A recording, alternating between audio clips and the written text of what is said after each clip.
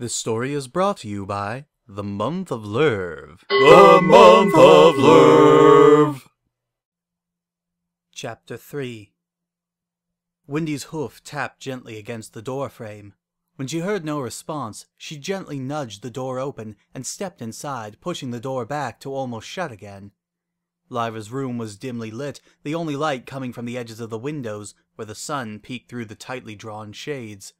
Clothes were scattered across the floor, and Wendy carefully made her way over to the bed. There, in a curled-up ball of blankets, Lyra laid. She wasn't crying. She had already cried and cried until the tears had stopped coming, but even so, the blanket twitched and moved as Lyra restlessly shook. The bed shifted as Wendy sat down on the other end. "Lyra?" she softly called out. "Go away," Lyra hoarsely whispered.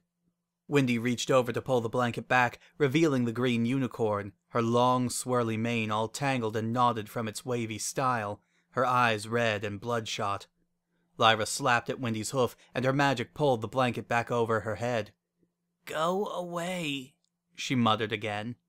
"Lyra, I know it's hard, but you've got to push through. You've missed classes for 3 days now.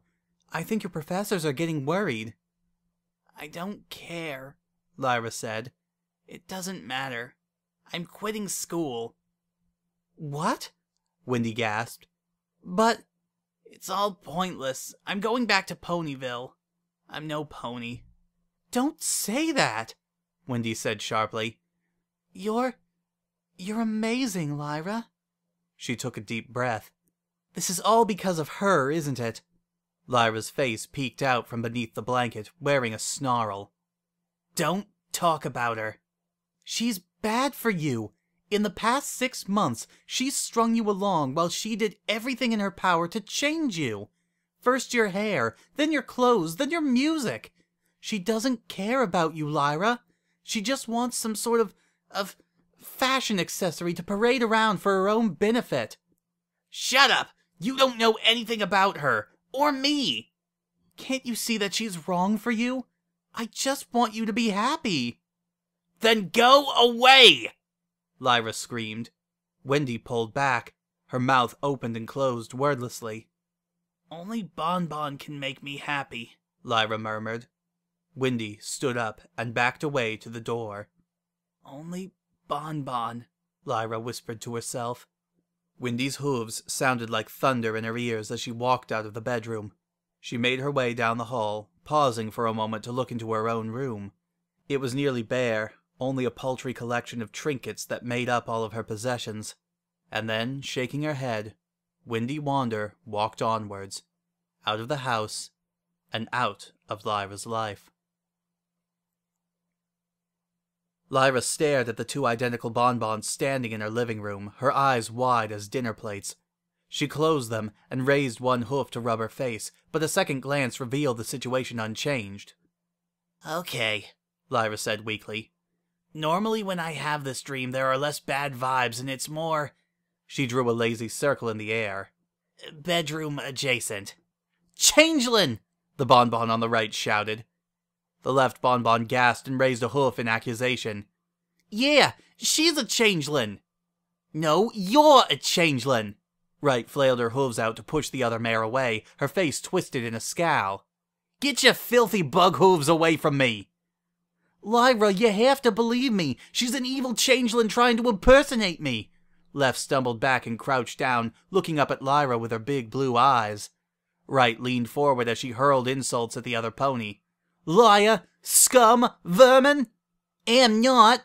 Left shouted back, raising back to her hooves to stand muzzle to muzzle with her duplicate. "You're the liar!" Right's eyes narrowed. "That's just what a changeling would say." "I'm not a changeling," said the liar. "Hold it!" Lyra shouted out, causing both to freeze. She plopped on the wood floor, holding her head between her hooves. Okay. Let's calm down and approach this rationally."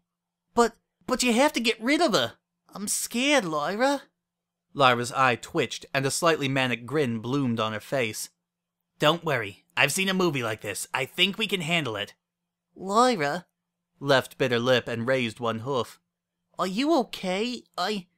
A movie?" Right said. You kiddin', right? Lyra shook her head, a little harder than necessary.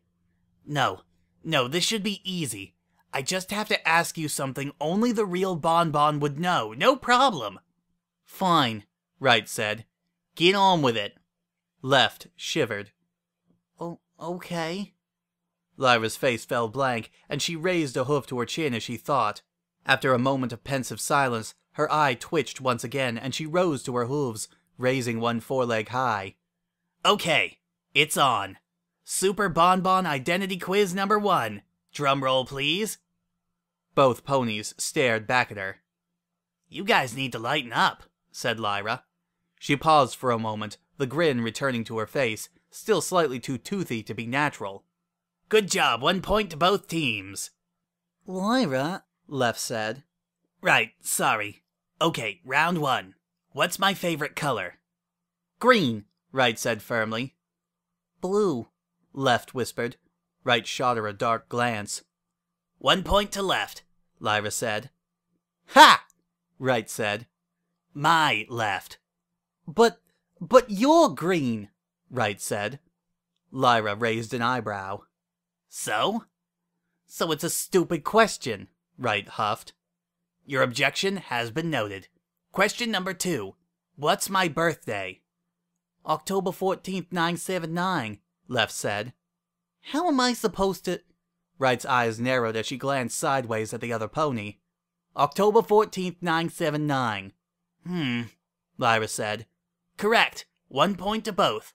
Question number... These are stupid questions, Right said. I thought it was supposed to be something that I would have known, not something about you. Well, fine, Lyra said. But it has to be something that I know too, or else I wouldn't know it, you know? Right raised her hoof to her head, wincing. I am beginning to regret this trip.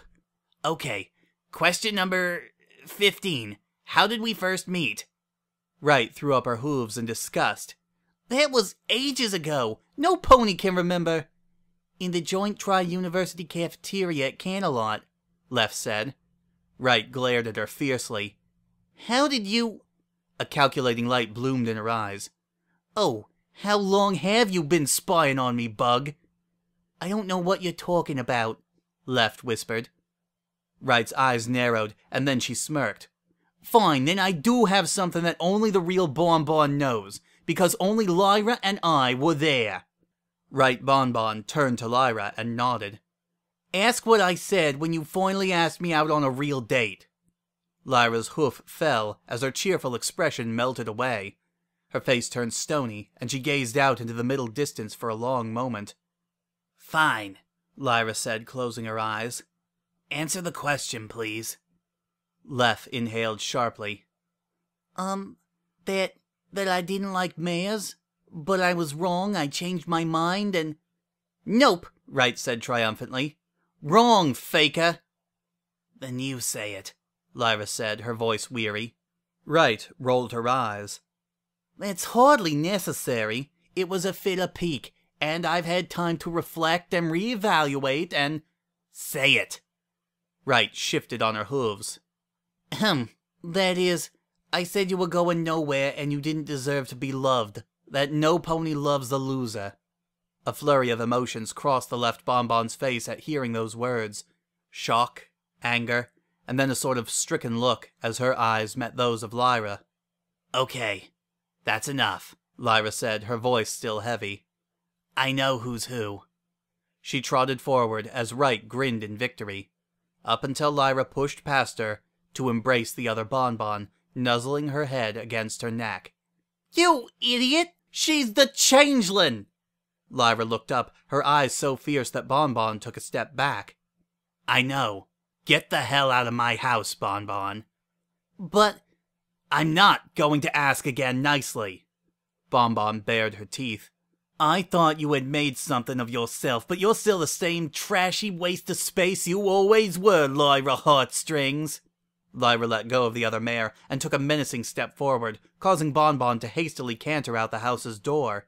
She opened it and trotted outside, turning to haughtily glare back. You've not heard the last of... The door glowed green with magic and slammed shut in her face. Lyra's entire body sagged, and she turned, falling forward. The remaining Bonbon leapt forward to catch her. "No!" Lyra shouted. Bonbon froze, one foreleg still raised and hanging, stricken in the air. Lyra laid limp on the floor, a puppet whose strings had been cut. I don't even know who you are. The words caught in Bonbon's mouth as Lyra looked up at her, those luminous golden eyes full of hurt. Bonbon took one step back, then another. As Lyra continued to watch her, Bonbon fled the room, tears welling up in her eyes. Lyra's head dropped back down, and she hugged her forelegs to herself tightly as she curled up in a ball, her body shivering but face still locked in a blank stare. To be continued.